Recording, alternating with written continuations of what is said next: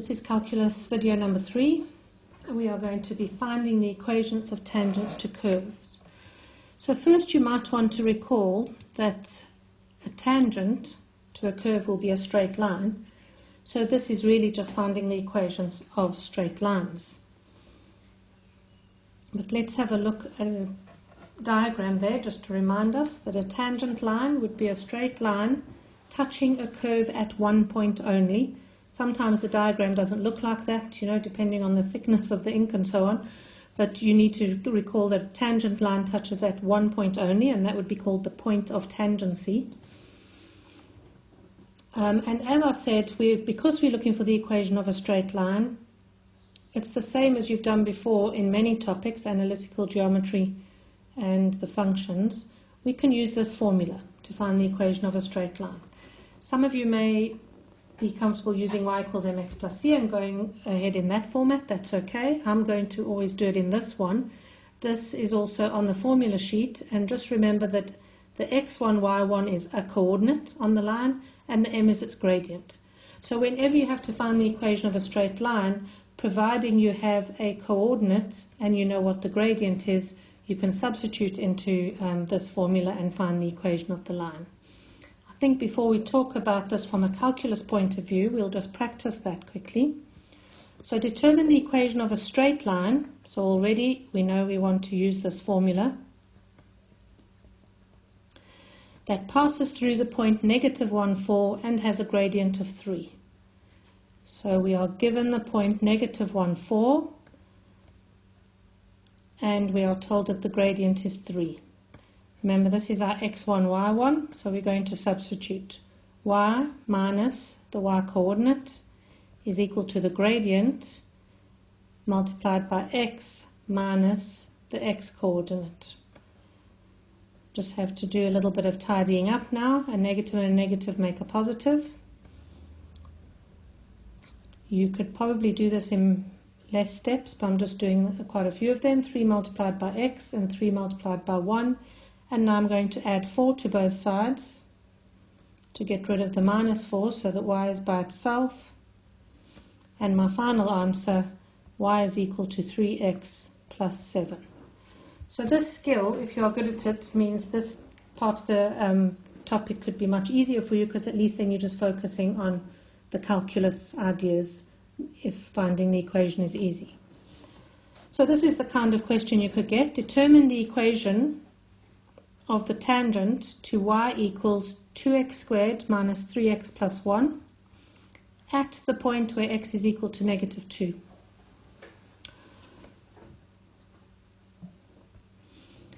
So remember what you need. Let's write the formula down ready, because we might not be using it straight away, because I think you've now noticed that there is some information missing. But write it down so that you are focusing your attention on what you do need. You need a coordinate and you need the gradient. So we were told that the tangent to the function, we give in the function, and we're told at the point x equals -2. So therefore we must be able to put -2 into the function and find the corresponding y number. So we were given the x number, so we're just going to substitute to find the y number. So I'm going to substitute x is -2 into the function.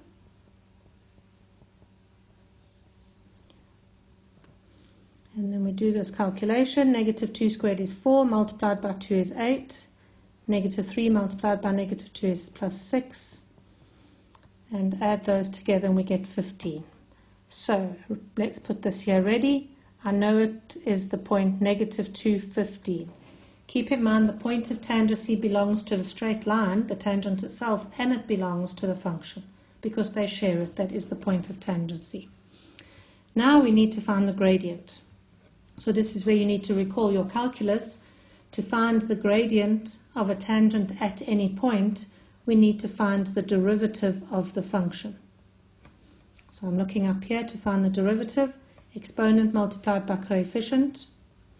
And again, the one that we can't see there multiplied by the coefficient, and that's x to the 0, and the constant would be 0. So our derivative is 4x minus 3. We know that this is the expression representing the gradient of the tangent at any point. That's why we have a variable in it. It's any point. But we know what point we're interested in. So therefore, our gradient will be 4 multiplied by -2, subtract 3. So -8 minus 3 gives us a gradient of -11. Now that I have the gradient, I'm ready to find the equation of the line. So y minus 15 is equal to the gradient multiplied by x, subtract -2. So I'm adding 2. Multiply the -11 in. Add 15 to both sides.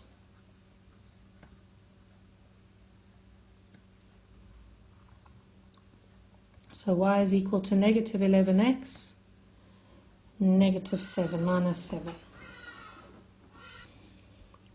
Okay, let's have a look at the second example.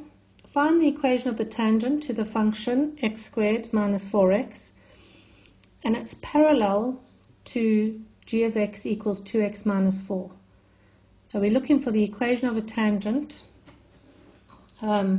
which happens to be parallel to this line. Remember, what do you know about parallel lines? That they have equal gradients. So far they've actually told us the gradient, but not in so many words. We are expected to know that the gradient is represented by the coefficient of x. So therefore now we need a point. We don't seem to have any information about any point. But what we do know is that the gradient is 2. So if we find the derivative of the function,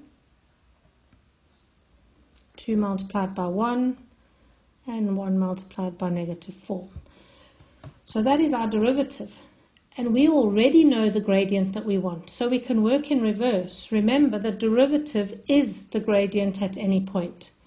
So therefore I can put the gradient in to the derivative where it says derivative, because it is the gradient at any point, and I can solve for x. So I'm going to add 4 to both sides, divide both sides by 2. So now I do know my x coordinate of the point I'm interested in. So now I have part of the x coordinate. So I have the gradient and I have half of a coordinate. Remember last time we found the other part of the coordinate by substituting it into the function, because we know that this point 3 something lies on the function and it lies on the tangent. Don't be fooled into thinking you're going to use this. The only reason that was given to you so that you could say what the gradient was of the line that you are interested in. So using the function, we're going to substitute 3. So when x is 3, we are currently working out what is the corresponding y number. And it's -3. So therefore we now know the gradient and a point. So let's continue with that calculation. Remember, to find the gradient of a line, we always use this. In there we need to put the gradient and that point. So y subtract -3 means I've got y plus 3. The gradient multiplied by x subtract 3. Let's multiply the 2 in and subtract 3 from both sides to get the y by itself. So we have the equation of the tangent to that function. We have a final question to do. Determine the value of d if y equals minus 2x plus d is a tangent to that function. So first of all, you need to notice that you have been given the gradient. So now we just need a coordinate. Always remind yourself, when you're looking for the equation of a tangent to whatever it is, you need the gradient and a point. We've been given the gradient, so we're looking for a point. So again, a little bit like the previous example, if we find the derivative of this function, we've got 3 multiplied by 4/3, so that's 4x, and dropping that by 1 is 4x squared, minus 3. So that is what our derivative looks like. We know the gradient, and the derivative is the gradient. So by doing this, we can now solve for x. Because it's a quadratic, we want everything to equal 0, so I'm adding 2 to both sides. I have a difference of 2 squares, so I'm factorizing. When you have a product of 2 factors equaling 0, then each one of those factors could be 0. In the first one, subtract 1 from both sides, divide by 2. In the second one, add 1 to both sides, divide by 2. So x could be negative a half or plus a half. So in other words, there's 2 possible points. So we have to run with that and work out how it would, what the d would finally be if there were 2 possible points. So let me just clear here. So remember we know the gradient is negative 2, and it's negative 2 whether x is equal to a half or whether x is equal to negative a half. The gradient is still negative 2. So basically we have 2 questions to do here. So we're going to work with x is negative a half first.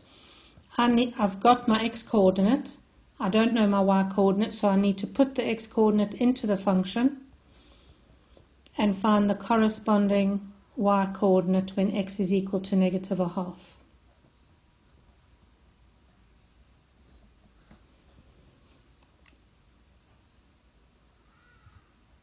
So if we do that calculation, and you could obviously use your calculator, this would be minus 1/6 plus 3 over 2 plus 1, and that is equal to 7 over 3.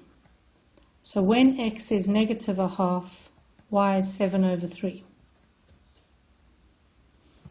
Now let's have a look at the when x is a half. So we're going to do a similar thing.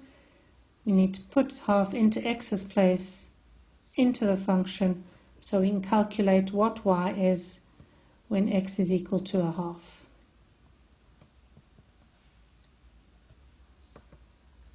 This would be 1/6 minus 3 over 2 plus 1. And that is equal to minus 1/3. So when x is a half, y is minus 1/3. Now we still haven't found the d, which was the actual question. So we now need to use that information. Keep in mind that both points we found, this point lies on the function and it also lies on the tangent itself. This point could also lies on the function and lies on the tangent itself. So we can substitute this point now into x and y's place in the equation that we were almost given. So let's just write the equation down. Remember we knew that y is equal to minus 2x plus d. We're going to use this point and substitute into x and y's place and find d, and then we're also going to use this point and substitute into x and y's place to find d. I'm just going to clear again. So just a reminder, we are using y equals minus 2x plus d. I'm substituting this into x and y's place. So 7/3 equals minus 2 multiplied by negative a half plus d. So negative and negative make a positive, and this would be equal to 1 plus d. So I subtract 1 from both sides. 7/3 minus 1 is equal to d. So d must be equal to 4/3. Now I'm going to do the same here. Here's my x number, my y number. Substitute it in.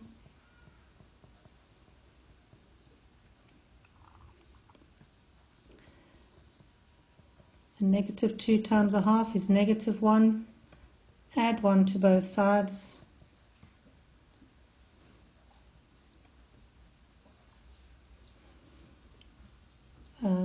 One take away a third is 2/3 is equal to d.